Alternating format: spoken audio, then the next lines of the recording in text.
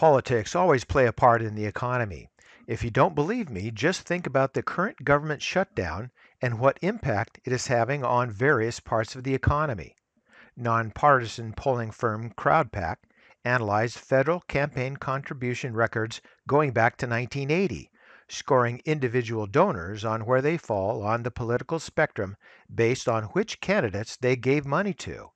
According to the CEO and co-founder Steve Hilton, the donation information is the heart of the CrowdPack data model, since its research shows that campaign contributions are the best predictor of how a candidate will behave in office. As part of its analysis, CrowdPack was able to break down where various professions fall on the political spectrum. CrowdPack provided the data to Business Insider.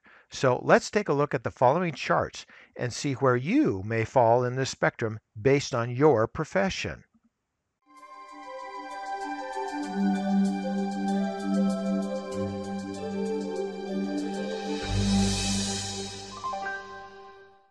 This chart here is the newspapers and print media. Looking at the chart, the left side is the more liberal, that in the blue. The right side in the red is the more conservative, while the centrists are there in the middle, somewhat purple. Now looking at this chart here, who would have guessed that the media is mostly liberal? And here we have another surprise. The entertainment industry is more liberal? Well, there you have Cher, Madonna, Rosie O'Donnell, The View, and late night TV. They're on the far left there. And way on the far right, that little small 9C, that's Clint Eastwood. And now, academics and education. From your kindergarten to your PhD, your teachers and professors are mostly liberal. And your online computer services, think Google, Facebook, Twitter, and maybe even Matchmaker.com.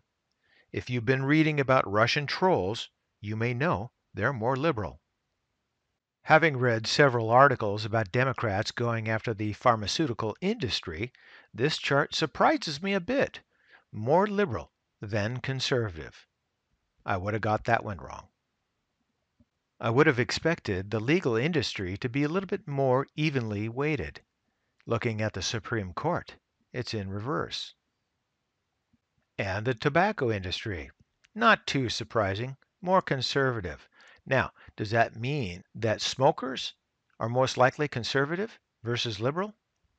Looking at real estate, maybe there was a surge in conservatism following the election of Donald Trump, eh? And looking at this chart, it appears we have more Henry Potters out there in banking and finance. And looking at our last chart here, lobbyists, I think it's best to end on an even note. For today, that's ChewDog Charts. Thank you.